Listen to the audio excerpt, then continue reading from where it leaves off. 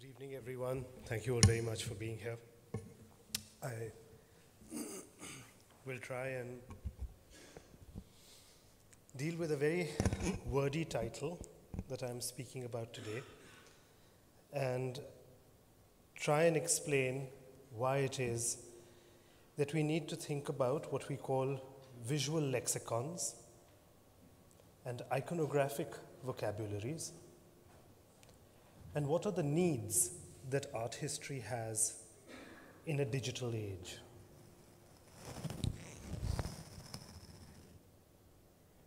These are questions that I think are particularly relevant to people who are interested in funding the arts and managing the arts, to be able to understand how quickly our discipline is changing and what our discipline needs. It's very onerous to have to give this talk. Usually, this is the kind of keynote about the state of art history that one is invited to give when one's nearing retirement. I've been asked as a sort of a mid-career art historian to be able to tackle a beast, really looking at where our field is going and what is happening to the field. So I'm going to try and give it to you from that perspective and not from the perspective of somebody much more senior to me who would have perhaps addressed this talk with a different set of imperatives. I come to you as somebody who is a curator who has to work within Indian institutions, and I want to try and bring to light what kind of platforms we use at the first instance when we start our work. How do we teach? How do we study? How do we know our art history? And how do we start disseminating that? Every press reporter who came to interview me for this exhibition asked this one ghisa-pita question each time, which was, how did you know where all these objects were lying? How did you discover all these objects? Did you have to travel to all these museums? And the truth is, yes, I did. I did have to. Now, if you ask the same question of my colleagues in other countries in the world, they don't always have the same answers because they have databases that they can rely on, massive archives, enormous. When I was a student of classical archaeology, we used to be privileged to be able to go to a site and study it. We used to work in libraries. And then came up LIMC, the Lexicon Iconographicum Mythologiae Classicae, extraordinary archive that is based out of France, where all the leading philologists, archaeologists, numismatists, and art historians have collaborated to create the world's largest archive of classical imagery of Europe. So that means Greek and Roman art. This is the most definitive archive that exists in our discipline at the moment. Its scholarship is unmatched. An archive. Now, let's just stop for a second. An archive has become a much abused word over the past decade, I feel, and I need to say this, and no offense intended. Everything is an archive these days. Everyone uses this word archive in curatorial practice. Everyone quotes from an archive these days. I'm not talking about a family album here. I'm talking about the creation of a repository like what we would call a mama archive, which can contain the many smaller archives within it. So how do you create a digital archive that is actually going to be of use to scholarship? How are they all going to be linked together? Let me just give you a few pages from LIMC and how it works for you to be able to get to understand how exhaustive it is. Even subscribing to this archive is something that we at JNU can't afford. So I go to libraries like the Getty, or I go to Oxford, and there I have access to LIMC. the print edition of the archive, which is updated and comes up with supplementary volumes every year, but no library in India has a set.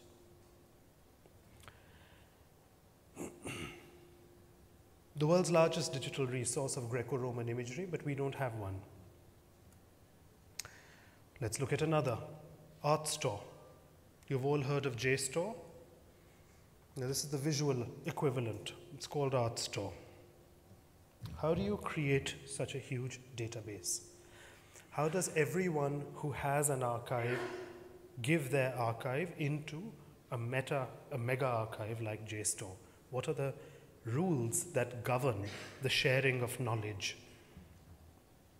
Can you imagine the legal teams that work at being able to have a terms that is fair for different participants to be able to use this? It sounds very straightforward. We all need databases on the basis of which we can categorize information. Every discipline requires its own type of data to be categorized. The way in which art history is categorized poses very genuine and unique problems that are greatly in need to be addressed in India at the moment. Now, what limitations does India face? You write Shiva. He writes Siva. Somebody writes it with a diacritic, somebody writes it without. When you're searching for information, if you make the mistake of searching under the wrong name, you won't get access to the archive.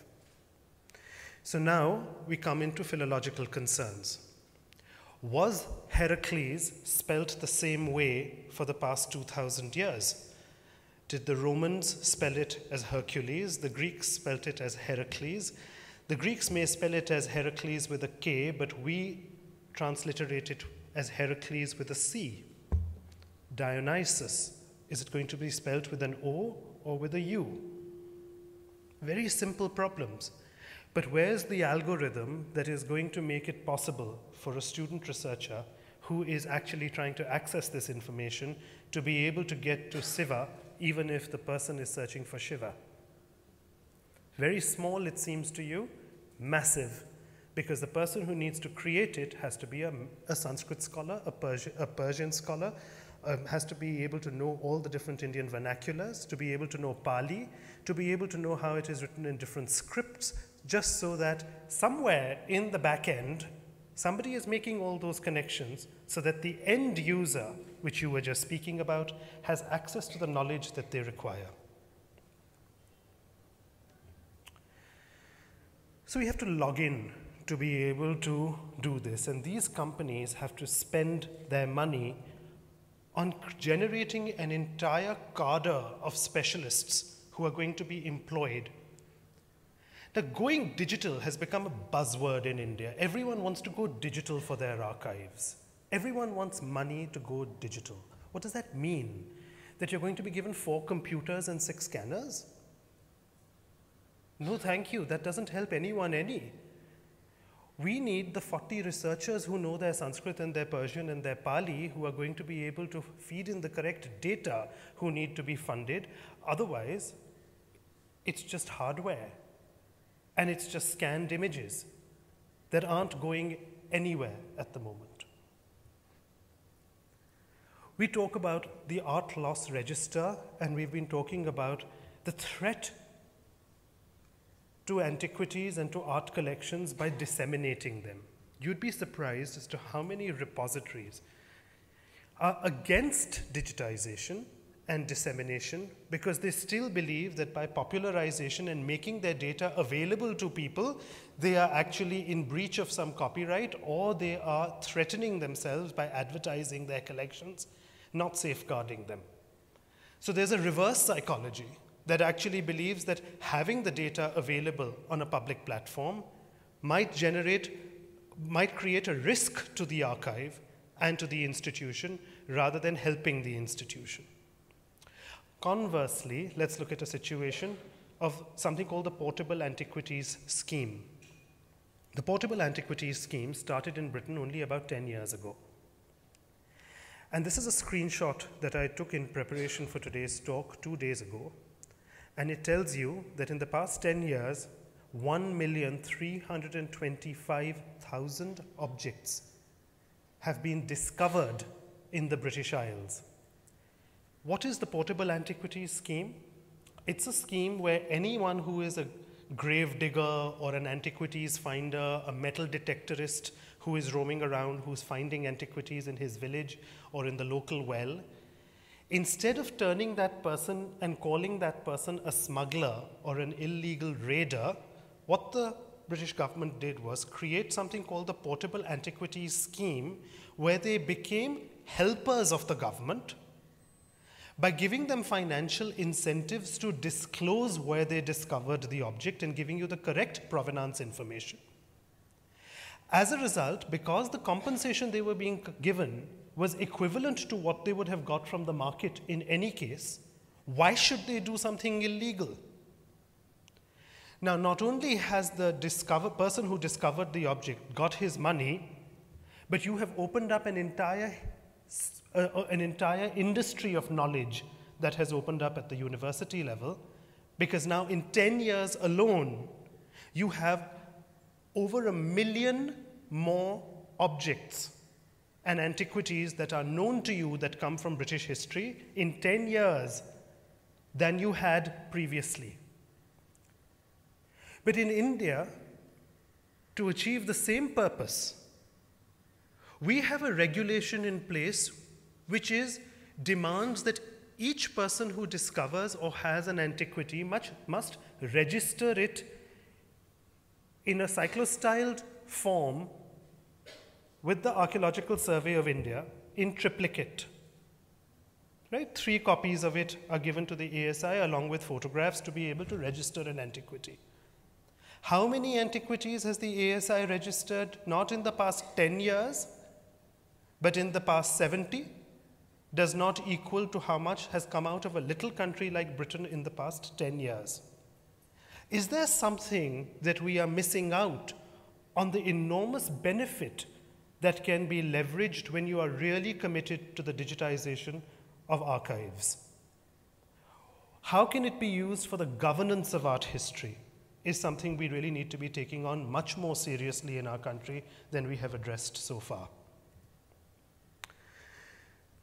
The nature of these institutions' investment in the maintenance of their digital archives, in how they link separate archives, in thinking about the copyright conventions and lexicons, has in no way diminished the work that is being done by the librarians and archivists who already worked in their institutions. They've not been rendered unemployed. What it has required instead is the opening up of job opportunities for dozens of philologists and iconographers who have to work alongside data retrieval specialists and those who build algorithms that enhance the digital recognition and sorting of data. So what you're actually doing, you're not cutting down any work.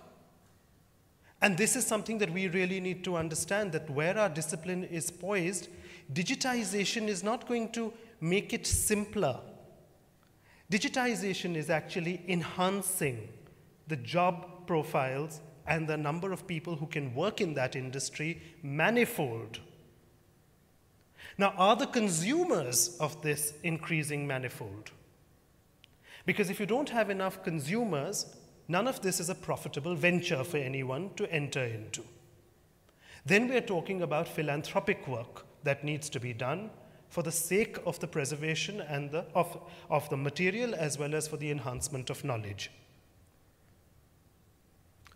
So in India, the archive that we use most is one that was created by the American Institute of Indian Studies, where a consortium of Ivy League colleges in the United States started funding the documentation of Indian arts in the 1960s and 70s, particularly in the 70s. Their photographs from the 1970s form the bedrock of all pedagogy on Indian art history at the moment.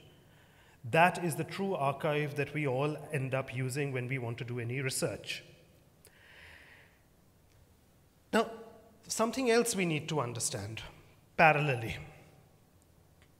Digital content providers have to work alongside those who already work in the field of print content. just like a documentary filmmaker who opens up an entirely new media platform which works alongside conventional research, so too does the digital.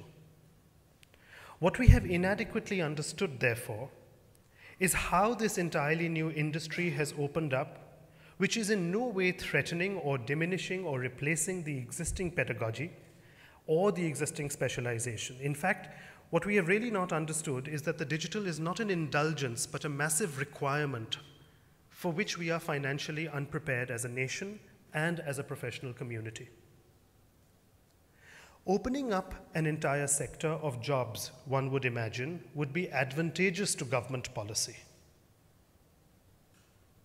The infrastructural requirements that come with it, however, are a financial burden for which there are unsatisfactory models of revenue generation.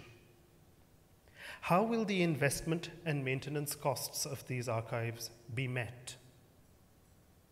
We don't have clean answers because nobody's actually really been thinking about these matters, I think, enough.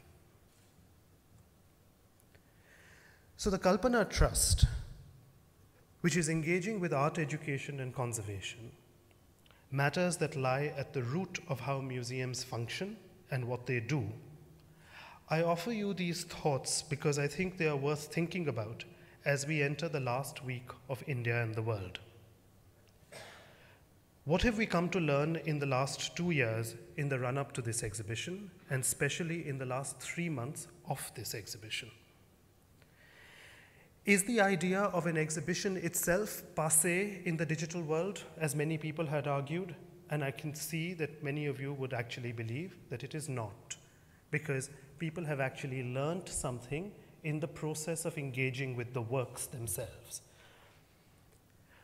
Was it possible to write the catalog and do the research for this exhibition without digital databases, on the other hand? No, it was not. So traditional methods of data gathering and presentation have to work alongside the digital. So as we search, and I was giving you these examples, what problems were there? Well, building cultural capital in democratic ways, or how is a museum going to be a place to address large publics? Certainly pushes certain questions, as has pushed during this exhibition, has brought them to the fore for us. It's been path-breaking, yes, but it's been an extraordinary learning curve, and I say that with great humility.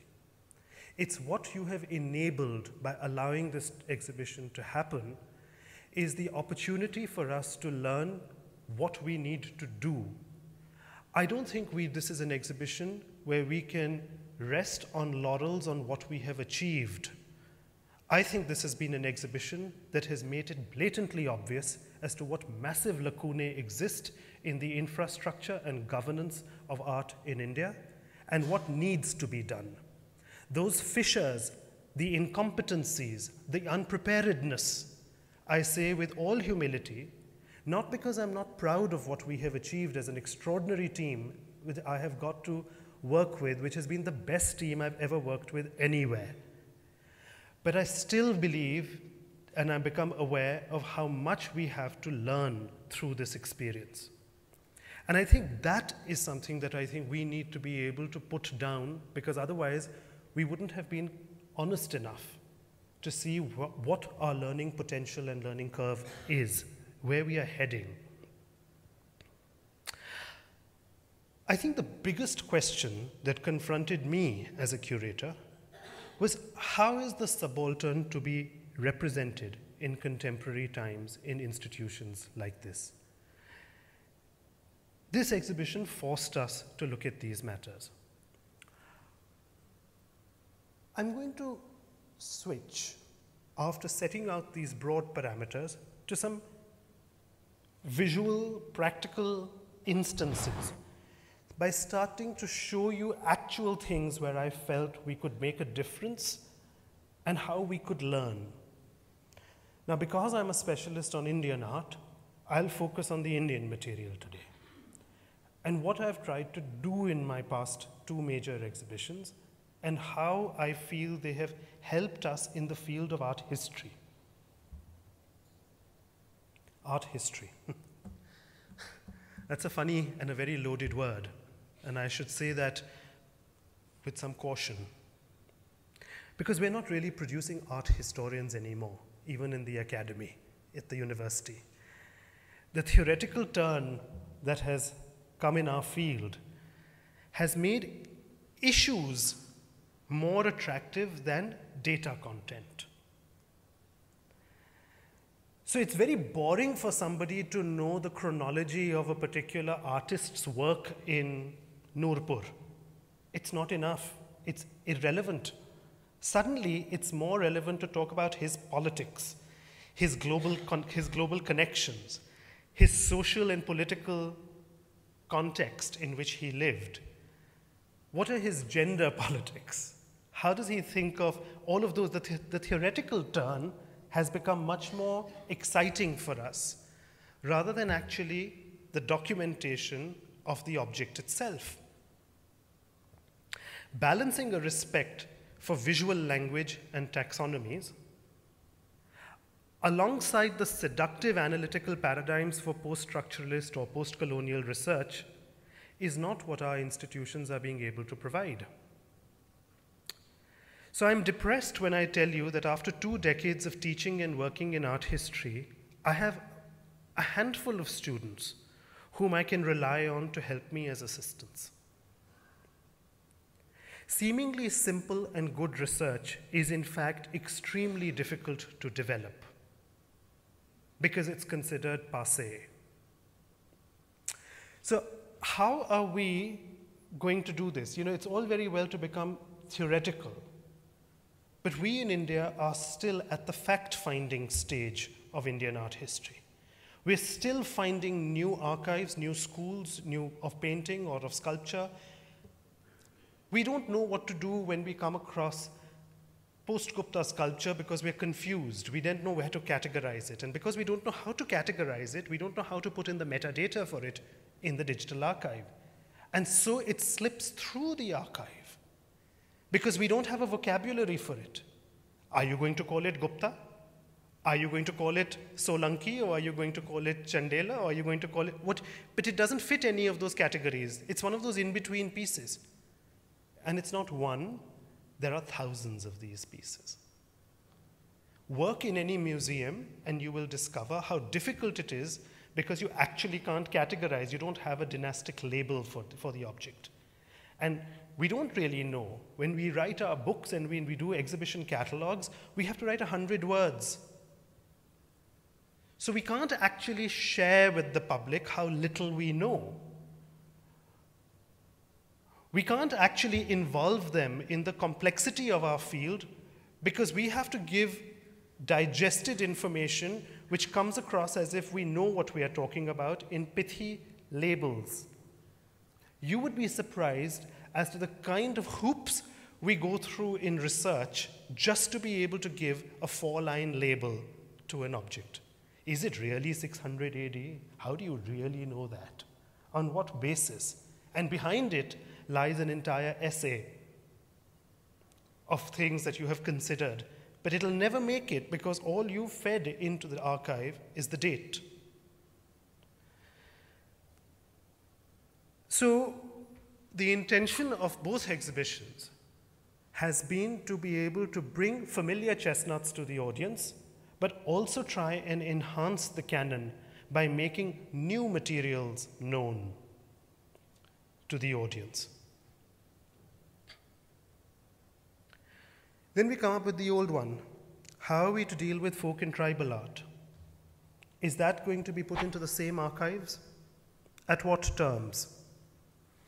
So we began and we ended the exhibition quite consciously with objects that don't form the mainstream canon of classical Indian art.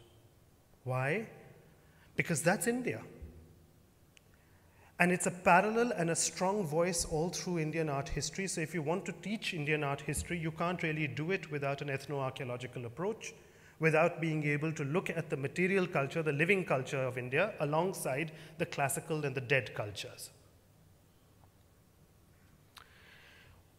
In the body in Indian art, we did the same thing. We integrated the folk and tribal along with contemporary studio practice into a continuum. We deliberately opened the show with a warrior from Nagaland. We wanted to make a statement that you come to India from the Northeast.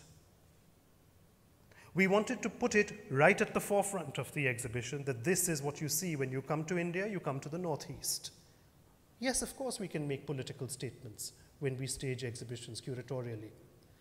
But also, the politics of behind it comes out of a lot of plain and simple, solid art historical research, where we are not making a mistake in our iconographic attribution or in the way that we are thematizing our exhibitions. I'll give you another example. Gallery 3 in the body in Indian art was called Rebirth. For the scenography of the exhibition, we created a gravitas of Earth Mother, Sky Father. We deliberately used the skylight of the architect Victor Horta's design of being able to have the skylight available to be able to use it for the idea of Sky Father. Can you imagine what the conservators had to say to me as a curator? You're doing to display manuscripts and paintings under daylight, right? It was a complete no-no. So how do I moderate and modulate the daylight? How do I know what's going to happen on a sunny day in Brussels versus a winter day in Brussels? How is the same exhibition going to work? What is the role of putting a contemporary sculpture with the glow of the evening, turning it into the Hiranyagarbha, which we had borrowed from the Bharat Kala Bhavan, to be able to show the golden egg and then use Subodh Gupta's golden egg to be able to and have yellow light in the evening? How does Sky Father still have a presence in the evening in the scenography instead of only being present in the daytime? There were strategies that we had to work out all the way through. But those strategies, those curatorial strategies, the scenographic strategies, were only worked out because we had the idea and the concepts in place very firmly as to what that gallery was meant to communicate. So how did we juxtapose, for instance, images of Lajja Gauri with Mrinalini Mukherjee's hemp sculptures? Why did we bring in these different elements into the gallery? Again, like I said, creating a dado with the color of brown to be able to create that greater gravitas at the bottom of the gallery for what was the Earth Mother half of it. Now, the exhibition, both exhibitions, have challenged chronology, what we know of religion, what we know of language. When does Indian iconography begin? Does the Harappan have a bearing on later Indian art? Were the Chalcolithic cultures Hindu and Brahmanical? These are tough questions to ask. But what do you do when you have evidence? Controversial though it may be. What do you do with that Varaha that you see over here? An extraordinary anthropomorph in the collection of the Archaeological Survey of India. So before elaborating on the larger aesthetic, political, and social concerns of the exhibition, what I thought I'd do is discuss the more conventional art historical concerns in terms of chronology, periodization of art styles, iconography, and the finding of new objects that have disturbed or added to the existing canon, all of which suggest several avenues for future research. For me, both exhibitions have not been, as I said, a conclusion of research, but as a starting point. I think I've been able to gather enough data to be able to guide enough PhD students for the rest of my career. Indian art history remains tethered, as I was saying, to great epochs. And thus, commonly, public perception tends to exclude elements made just before or after the reign of a major dynasty, or for that matter, objects that do not come from principal sites of that dynasty. So some examples are going to follow. For instance, in India and the world, we deliberately started with the Atirampakkam hand axe. And as you all know, when you read the labels, the discussion is about how the Atirampakkam hand axe challenges the history of India. what we know of the history and chronology of India. But it also was used by us to be able to pose the question that no one is an Indian. We're all out of Africa. Right? We begin by saying anyone who is fighting for the rights and tradition of India will remember your ancestors eventually came here from somewhere. You were never here to begin with. Nobody was ever here to begin with. Everyone's a migrant, and therefore everyone's an Indian. Right? You begin by that. Then you move the narrative forward and you say, art, the film, the script for the film, where you hear J.D. Hill speaking, he says that this is an aesthetic object. Now, remember, we were given, as curators, when we had to do our speeches, we worked on our scripts because we knew we had to communicate. We had 90 seconds or 120 seconds that we were told we had to speak in. What were we going to say in our 90 seconds to the public that was going to be relevant enough? Now, most people will miss the point. But it's important to be able to talk about it at venues like this. The making of art is intrinsic to our species. So is the institution which houses art not going to be intrinsic to our species?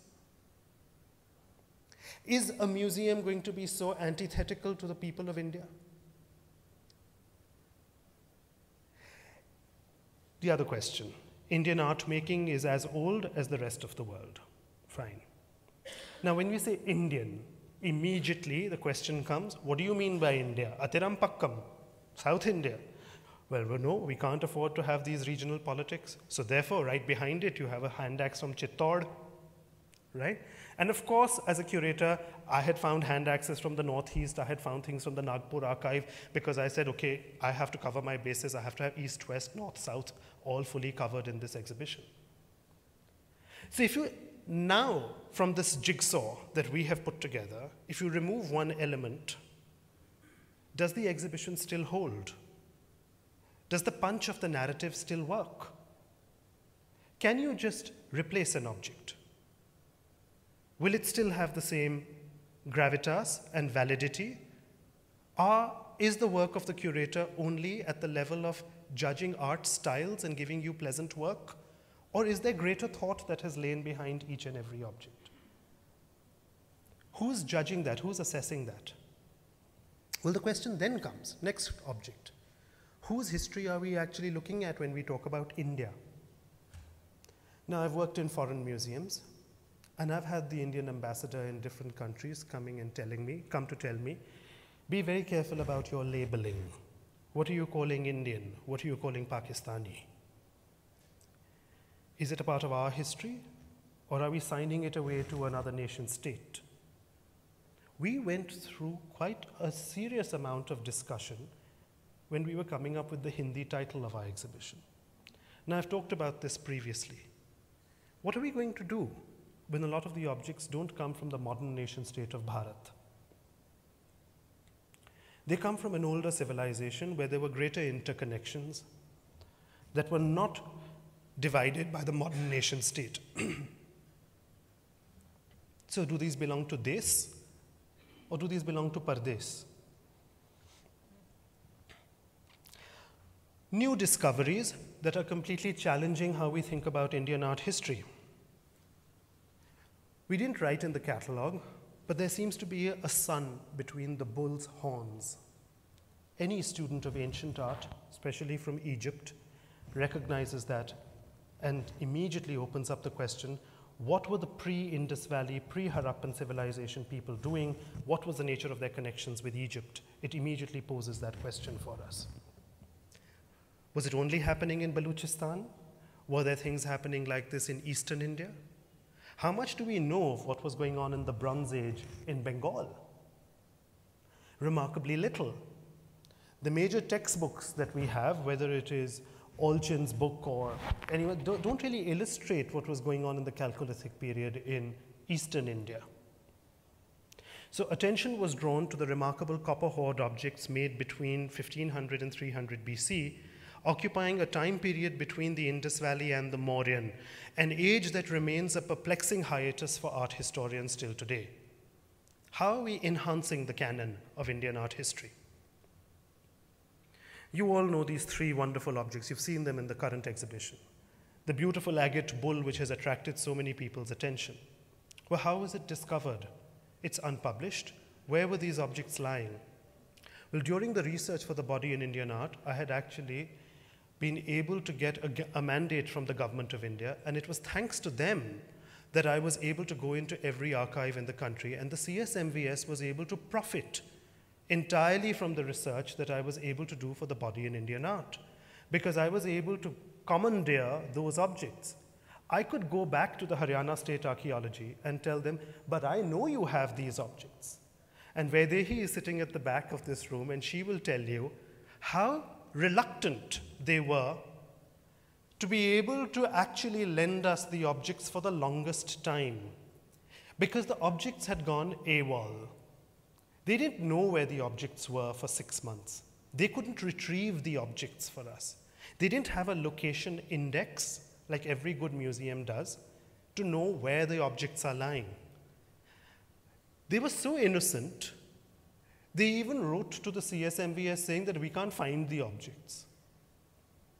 Not realizing that by saying such a thing, they might have got themselves into a terrible pickle by saying that they've lost national treasures, right? And so there was I in the backstages calling up the Chief Secretary of Haryana, trying to say something, and they've been so innocent in writing these letters and saying that they don't know where the objects are. Somebody's going to end up getting suspended in your department. Please prevent this from happening. How are you going to stop it? But why was I pushing for it? Well, because there's only one museum in Haryana, which is the Kurukshetra Shri Krishna Museum. The government of Haryana does not actually have a museum with any trained personnel. They didn't know how to fill out their loan forms. They didn't know how to do the insurance work for this artwork. They didn't know how to lend it to CSMVS. It's not that they didn't want to. They first couldn't find it, and when they found it, they didn't know what to do with, how to lend it. These are very serious concerns. They're very simple matters of how to train. Now, the reason for bringing attention to these objects was, in this exhibition, as well as in the previous one, we found fantastic objects from Haryana to be able to show that there's more that happens in Haryana than just the GT road. There's more that happens in Haryana than just agriculture. That there are extraordinary sites which are lying buried in that state. Will this exhibition act as a leveraging point for the bureaucracy of that state to be able to create a museum for themselves? Have we not demonstrated that there is enough international attention that has been brought to a state which doesn't have a museum for itself? How will they then enter, at what terms will they enter our archive? Ditto, these Chinese dishes. They've never been published. Entirely new discoveries that were put forth. The CSMVS's gravestone. What a rich and remarkable history it has, both these objects. One might come from the family of Ferdinand Magellan and Barbosa. We never knew that till we actually read the inscriptions on them. And it's got people in Portugal in a twist about this particular object. And now they want to write papers on it. And I'm told that there's going to be a massive ASI exhibition on these 70 Chinese dishes, which are the world's oldest known blue and white dishes of this quality, which have been found in Tughlaqabad in Delhi. Again, massive new discoveries. In the previous exhibition, similarly, I put together this mask of Shiva that comes from Peshawar, or that extraordinary terracotta that comes from the Hindu Shahi period, a Ganesh from the 7th century that was found in Kabul.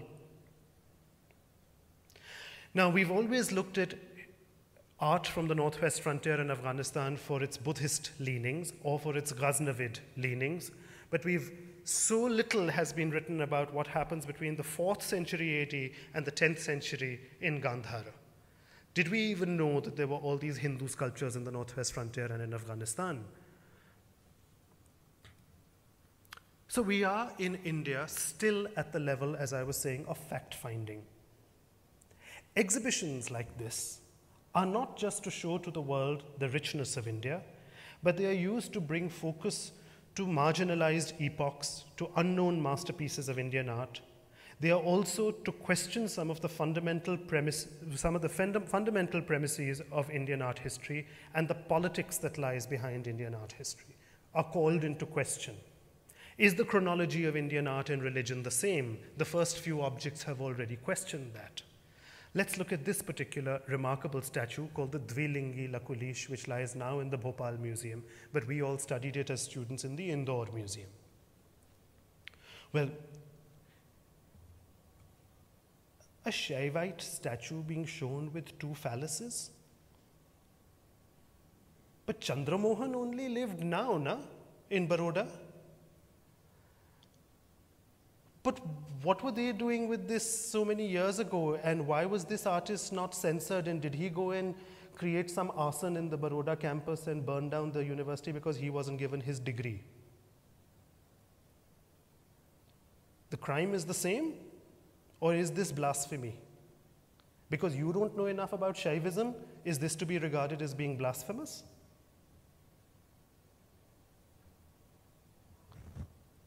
Remarkable pieces, what do you call it?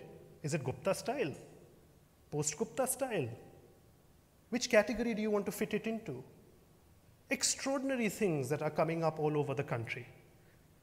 Now, both these pieces come from Chhattisgarh. How many books have you read about the art history of Chhattisgarh? Fact-finding. This extraordinary Naga statue comes from the Dojamb, the entrance to a temple. It now lies in the Bhopal Museum. It's made of a particular type of sandstone. The reason I brought it into the exhibition was because no conservator could answer basic questions about the kind of material that is being used by the artists of Chhattisgarh for which quarries were they using, and were they choosing the stone deliberately in order to be able to make it commensurate with the subject matter of the sculpture. So this is a stone which naturally flakes and starts looking like the scales of a snake. How appropriate that it is used for a Nagaraj. Next to it, we have the extraordinary, well, I don't even know what to call it, giant sculpture from Tala in Chhattisgarh. Right? I'll come back to this sculpture in 2 minutes. When we have art exhibitions, there is great demand on the curator. Oh, you must have Chola bronzes. Yeah, we must have Chola bronzes. But must it always be a Nataraj? What about the fact that we want to show a beautiful Chola Buddha bronze? The CSMVS has one of the most beautiful ones. The Chennai Museum has another dozen extraordinary pieces that so seldom get seen in international art exhibitions and get publicized. Why is it important? To be able to resuscitate a Buddhist history of Tamil Nadu. Extremely political to be able to do that. Or there is the other thing, what happens with the case of Vijayanagar bronzes? Hardly ever get mentioned in art history exhibitions because they're not considered as important as Chola bronzes, so they get left out of the art history writing. I'm not even talking about the Achyutrajpur bronzes. Now, anyone who's a student of Buddhist iconography, you can't really do Vajrayana without studying Achyutrajpur bronzes. Yet, till today, we have only one little monograph by Debala Mitra on Achyutrajpur bronzes. Nearly 100 of these bronzes lie in the reserved collection of the Bhubaneswar Museum. No iconography student who works on Vajrayana has surprisingly not been considering Achyutrajpur bronzes in their studies. It's shocking. So here is a fantastic Vajrahunkara. It prefigures all that we see in Tibetan and Nepali iconography by at least 250 years earlier in Odisha. Calligraphy in South Asia. How many students of Indo-Islamic art history have been actually looking at the history of Indian calligraphy and actually studied the Qutub Minar's calligraphy? that, there are only 2 studies till today, just 2, and they only look at the calligraphy on the minar. The rest of the calligraphy at the site has never been studied, never been documented. It's the earliest solid Indo-Islamic calligraphy. The museum is a place which houses evidence. The museum is a place where that evidence can be interpreted by people in each time for their own purpose. What spin I, as a curator, put on that evidence is different from what the next generation of curators will do when they start working in our institutions. But is the institution not going to display the evidence it has because it is too cowardly? Now, in the Body in Indian Art, we displayed Mirajnama paintings. Today, paintings of the Prophet are considered haram. So they are never shown. But that doesn't mean that they don't exist. So the Director General of the National Museum was very careful. He gave me permission to display it, but he was aware of the fact that Imam Bukhari will come from Jama Masjid and knock on his door and tell him to remove it. So then we had to have an answer ready. Is the museum a secular space? Is the museum going to be able to display the evidence it has of times past? We're not preaching from the pulpit. We're not reading out the namaz on Friday from our mosques, or we're not permitting worship in our temples, which are the museums. We are allowing people to be able to come into our space, to be able to interpret that evidence time and again as they need to. We are the keepers of evidence. Do you know any keeper of evidence that is so badly treated by government? Because wars are being fought in the name of cultural tradition these days. But that tradition is not being expressed in the public because people aren't being able to come to the museum to see the evidence. So opinions are being made that this never used to happen. Now, if the museum is the keeper of evidence, it is also, at the same time, the producer of knowledge, because it interprets that evidence with every exhibition. And so we had one opportunity in this last exhibition to be able to counter a colonial narrative of history, right? We had an opportunity to be able to say it's not just the world history the way it's been told by our colonizers, but we're telling a history of India and the world, that we may have a different view of world history.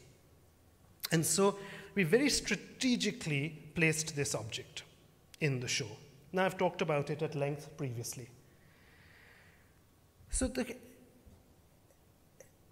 the object is, what is this object about? Well, as I was saying, every object in the show was selected for multiple reasons, many of which even our own museum personnel or conservators or art historians didn't always appreciate in one go. But we had to think about it. As a curator, I had to think about it from 5 different perspectives simultaneously. What object am I using that is going to be used to tell a counter-narrative to colonial history?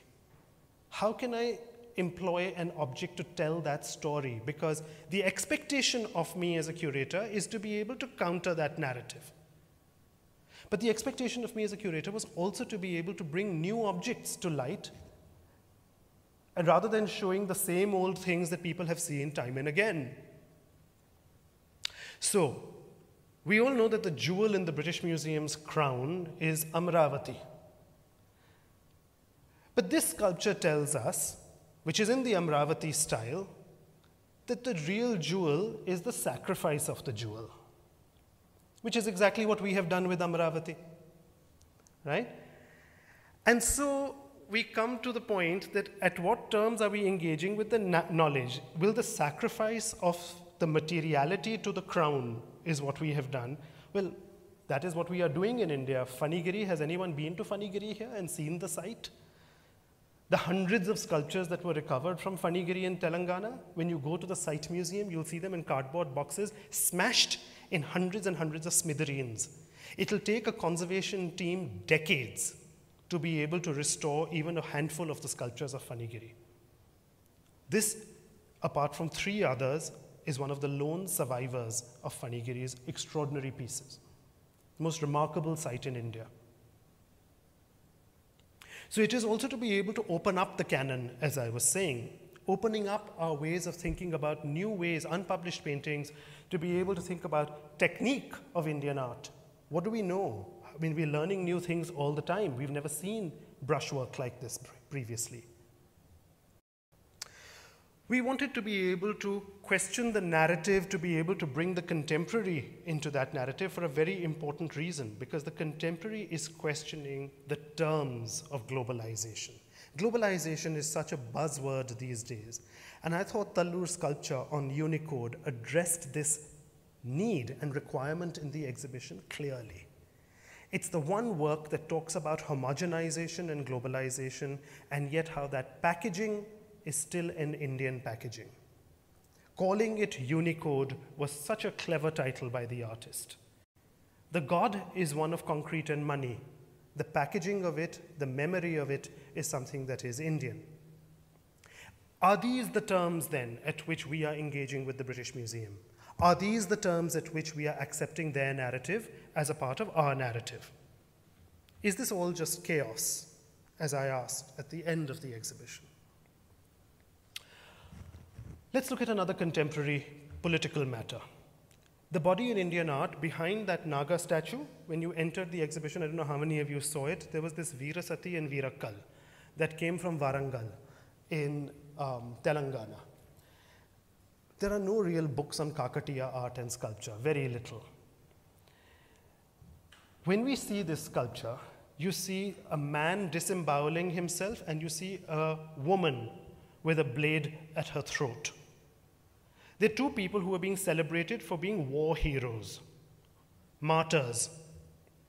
Now, when you look at the sculpture carefully, you'll see that when the man goes up to heaven, there are two apsaras on either side with chauris who are celebrating his ascension. When you look at the woman, you see that there are two apsaras waiting for her also in heaven. Is sati something that we exonerate? Is it equal to have apsaras waiting for men and women in heaven? Are women never permitted to have pleasure outside of marriage?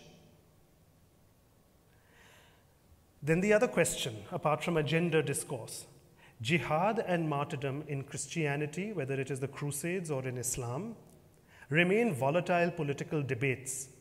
Were Hindus also martyrs? This is a question that needs to be asked. Were Hindus also fighting wars of religion in the name of religion?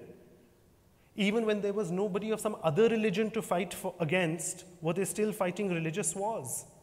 It seems they were.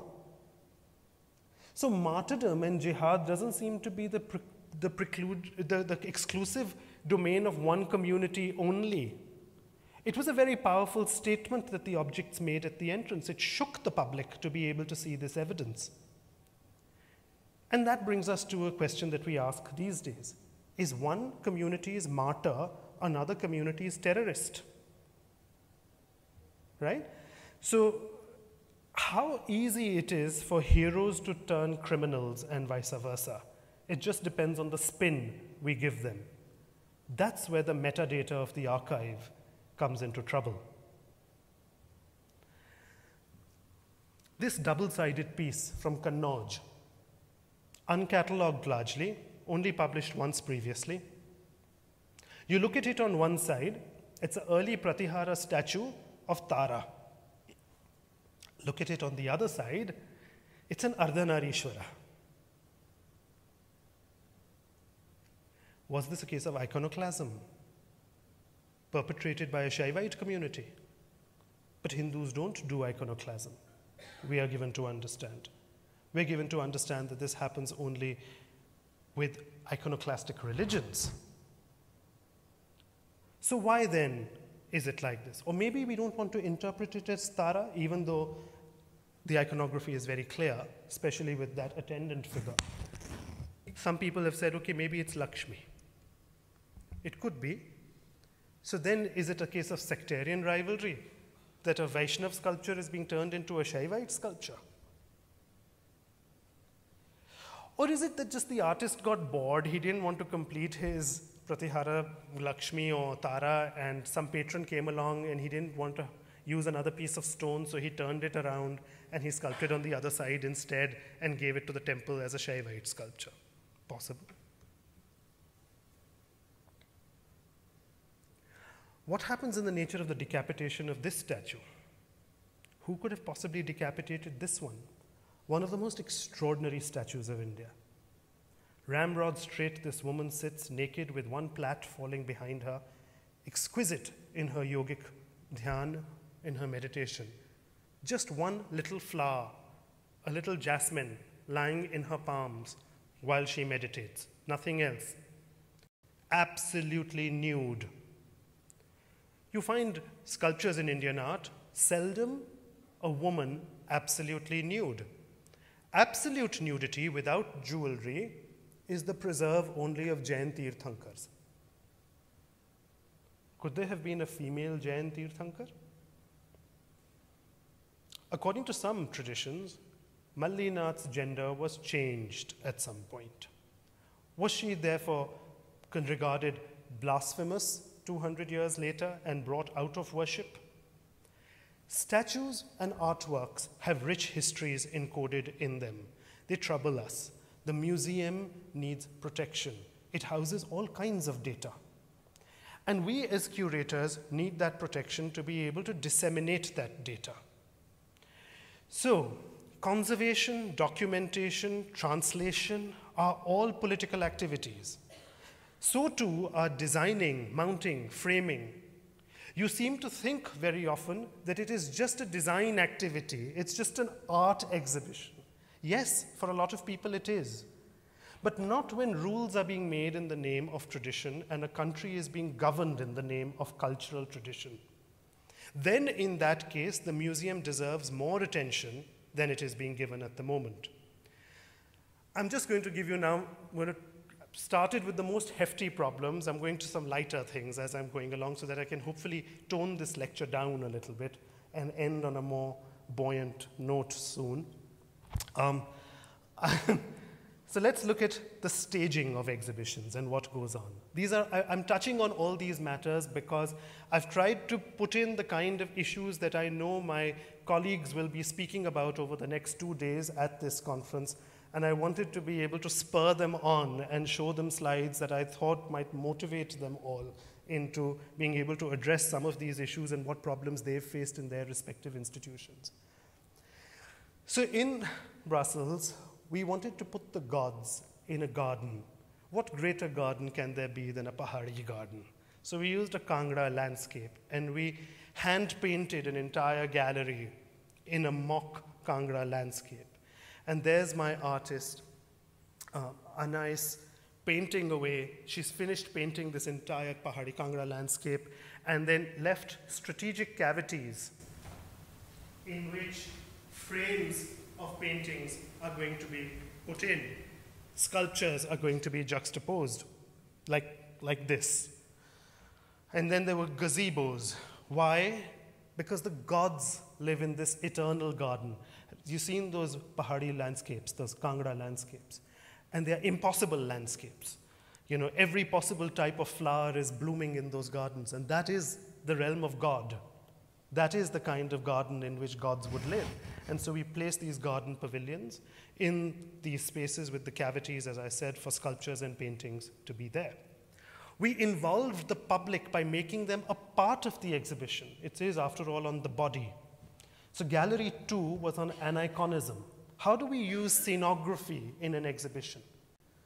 So the queue of people, the ticket to buy the ticket, where before they came into the show, their shadows were being cast on one wall of the gallery on aniconism, the body without being present, the chaya.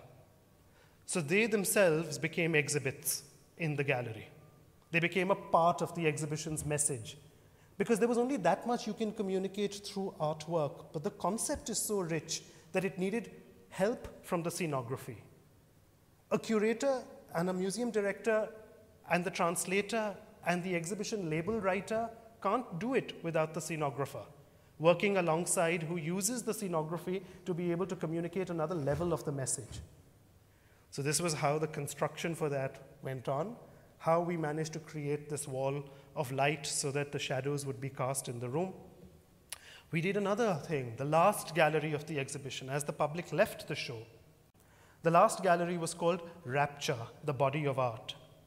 We had everyone's audio guide had 8 rags being played. The room was designed as the art praher. Every set wall that you saw had paintings from the early morning to the late morning to the ragmalas from different times of day. The research that went on onto reconstructing the scale of the rag as it might have been in the 17th century or in the 16th century was a very difficult process of musicological research. So we used the musicological research to get an orchestra to record a special soundtrack for the exhibition. While the public was viewing those paintings, all the artwork was in clear light, white light, but the public themselves were on a red carpet and they themselves were in red light. By the time they had left the exhibition, art was reality. They had become art. Right? The real had become unreal, and the unreal, which is art, the artifice, was shown in clear light. We did a swap. Again, the audience realized that they have become the exhibits. Art is watching them rather than them watching the art. So we use scenography. Now comes to the installation processes, something else that we're going to talk about, because none of this can happen without. A lot of our sculptures in India face the practical problem of being embedded in concrete. How are we going to actually see them for what they are? How are we going to start taking them out of their concrete pedestals? How are we going to remove the sariyas that have been put into them, cut them off? How are we going to start actually seeing the sculptures for what they are? The iron rods have to be sawn off at some point. And there's only that many sculptures Anupam can lend his services to and no more in the length and breadth of India. So how's this going to happen, right? We don't even have mechanisms in place for the installation of our pieces. So once this sculpture was extricated, or that sculpture was extricated from its stone pedestals, our institutions get daunted. Naman ji, aap to 1000 kilo ka sculpture lekar aa rahe hain, hum kaise install karenge? क्यों नहीं install करेंगे? अब ये तो 7 foot ऊंचा है, जी हाँ, ये 22 फुट ऊंचा है, right? I mean, I can't tell you. I mean, my assistants, they're just like, I don't have an insurance policy for them as they get on to cranes and they are starting to mount exhibitions and what they have to do to be able to physically get these pieces in place. I mean, we had to find a special aircraft to be able to transport a 24-foot-high single sculpture because the turning radius in the hatch of the aeroplane was not enough to be able to get a single carton in, right? So how do you get an aeroplane that actually opens from the back that's going to fly direct from India to Belgium? And there wasn't, and so it had to go via Moscow, and then from Moscow to Frankfurt, and then it had to come by road from Frankfurt to Brussels in order to be able to get it for the exhibition. But that's what exhibition making involves. Not to turn around and say, we're not going to do it. The job of the museum is to turn around and say, yes, how are we going to allow you to do it? Because we can all get petrified of the scale of the job and say it can't be done. And it's so easy to say no. But how are we enabling a culture in which the people are going to be able to say yes? It's not just in this exhibition that we have pushed the boundaries. We've pushed the boundaries to be able to show artwork in every exhibition. Does that. Every major exhibition of this scale does that. We need to recognize that this is standard work. This is not exceptional work. This is what our institutions are meant to do. It's not surprising that we have done this. This is what we are here to do. So ramps have to be constructed for the transport of major sculptures.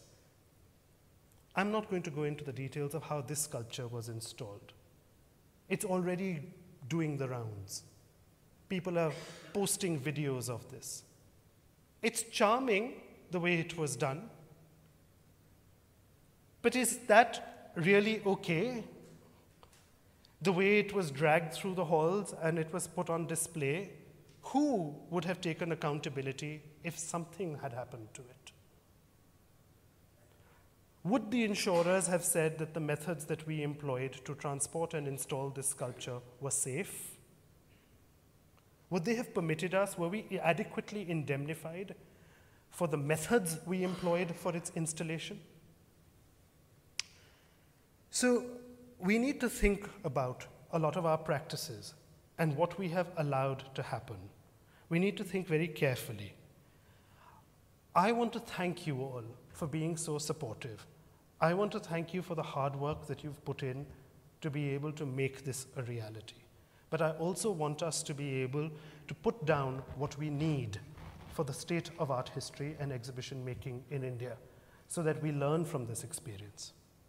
Each of you have worked exceptionally hard. Now I'm going to the last two points that I want to make. Some criticism has been levied about the use of replicas in an exhibition. When does an aura of an exhibition get compromised if the original is not there? In what cases is it okay to use a replica?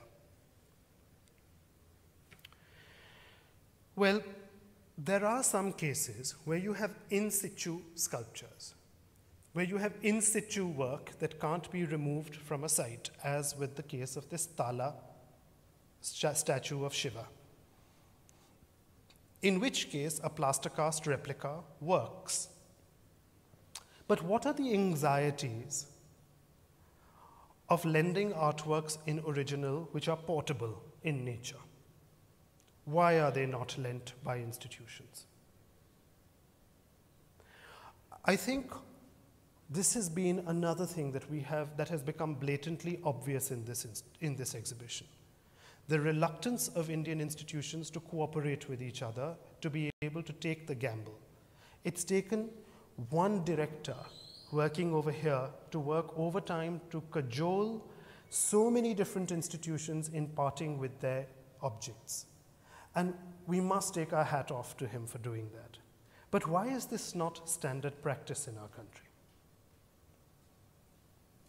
So is it okay for us to have as many replicas as we do in this exhibition, when one of our tripartite lenders themselves were not lending their choicest pieces to us? Why is it that some of our older institutions in India don't lend, even within our own country? Are we going to open up the processes of exhibition making within India, or is it always going to take a catalyzing force from the British Museum or some other international museum to allow people in India to start seeing Indian art? Because our major bargaining tool, chip, in this exhibition was the fact that it was a collaboration with one of the world's greatest museums. And therefore we were able to achieve what we were able to. But is this something we're going to be able to do when we're not collaborating with an international museum? So finally, I'm going to end with a picture which is at one of the most nodal pictures in this entire exhibition. This is a picture about gathering and sharing knowledge. It talks about the terms at which knowledge is shared. It talks about the time it was made literally a couple of years after the Asiatic Society of Bengal had been created by Sir William Jones. Zoffany was a friend of Sir William Jones. Zoffany was also not just the founding member of the Asiatic Society of Bengal, but he was also the founding member of the Royal Academy of London. I think he's the only person who has the distinction of being both a founding member of these two venerable organizations. One was about the knowledge of art and art making, and the other was about Orientalism and gathering the knowledge and the languages of India. Now, I can't go into all the work that Chris Bailey and others have done about the politics of knowledge. But let me just tell you that all of that exists, which is why this painting is such a decisive painting in this exhibition. Because when we look at this painting, we see that the artist himself is giving us many clues on how to understand what he's really trying to communicate to us. He gives us a chevron pattern on either side. If you build on his parallel lines, you realize the grid that he is creating in which he positions himself. The very same chevron lines, if you extend, you see that he puts himself and the performing monkey in the middle.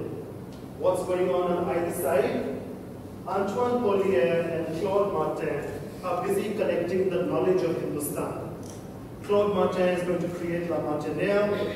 He is looking at the land that he has bought, the house that he has just acquired, that has become like a factory that he's created in Lucknow. And on the other side, Antoine Collier is commanding Persian and Sanskrit manuscripts because he was the world's largest collector of Indian manuscripts and knowledge in the late 18th century. He is looking at the raw material and produce of India. On the other side, we see a harbor. From gathering the produce of India to its export, colonization is what is taking place. The materials of India are being exported. At the same time, the knowledge of India is being gathered. Over here, he has been sent to India as a landscape artist to document the different vistas of Hindustan. When you examine the vistas of Hindustan that he has captured, they are scenes of the dying Hindu and the conquest by the Red Coat British. When you look at the same painting, you see this is a scene of Sati, this is a scene of a new dawn. The new dawn is directly over the conquest of India. The Sati is directly over the last gasp of water being given to the dying man. Death on one side, the new dawn on the other. In the middle is Kailash with the Ganges, which flows on to the eternal banyan tree under which sit Adam and Eve. The people of Hindustan have been reduced to art, from which they look at us. The only person who meets your eye in this entire painting is the artist, Zoffany himself, the real person. Everything else is either the performing monkey or art. It's an exotic monkey. It's a captured monkey. It's the lion-tailed macaque, which isn't even found in Lucknow, where Zoffany made this painting. It's found in the Nilgiris.